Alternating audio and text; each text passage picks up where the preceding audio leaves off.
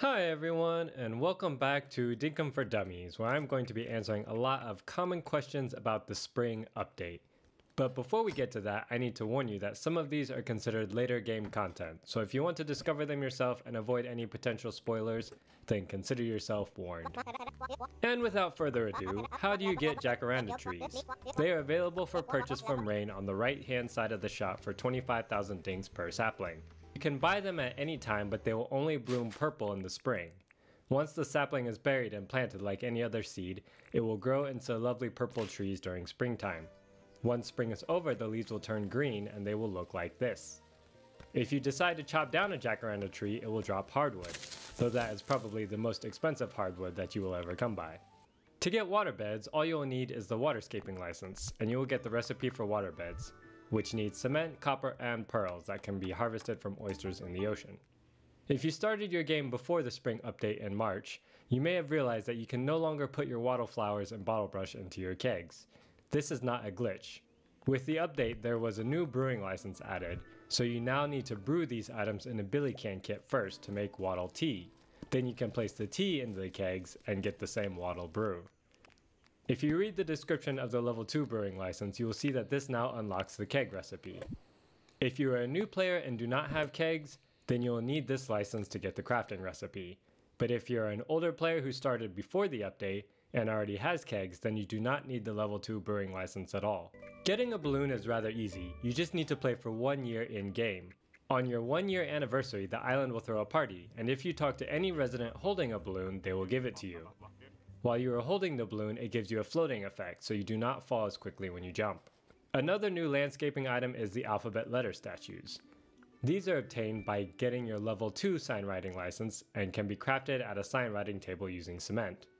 All signs and letters statues must be crafted at a sign writing table, not a crafting table. To write on any of the custom signs, you will also need a sign writing pen, which came with the first sign writing license. To do so, place your sign down, then use the pen on it, and you will be able to type any message you want. You can also conveniently change the writing at any time with the pen. To get a sailboat, you will need the sailboat recipe, which can be obtained as one of the random recipes available to buy at Franklin's, or as a recipe reward for completing a job for a villager. Crafting it is rather expensive, as you will need pleeps and an animal processing level 2 license for cloth, and wooden chests currently only available in the treasure rooms on any level of the deep mine. Coffee plants are another new addition to the game, but coffee seeds are actually very hard to get unless you have been playing the game for a while. Coffee seeds must be purchased from Jimmy, who, if you read the loading screen tips, is the shady visitor on rainy days.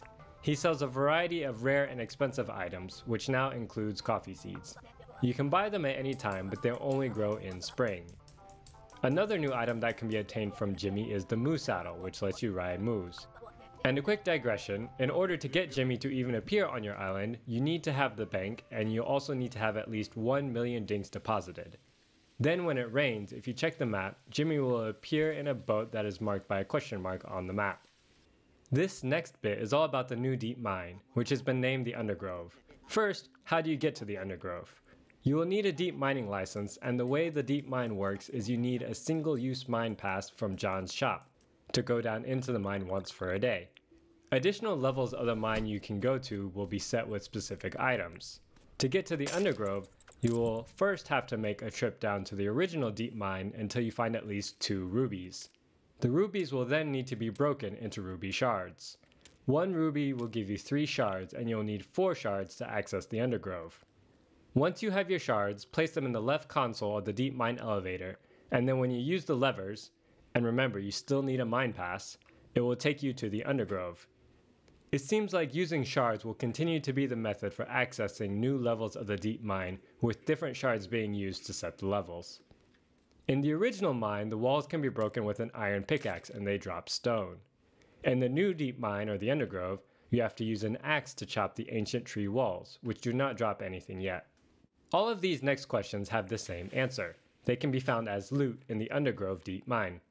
You will need old keys to unlock doors to the treasure rooms, though be prepared to fight a lot when you go down.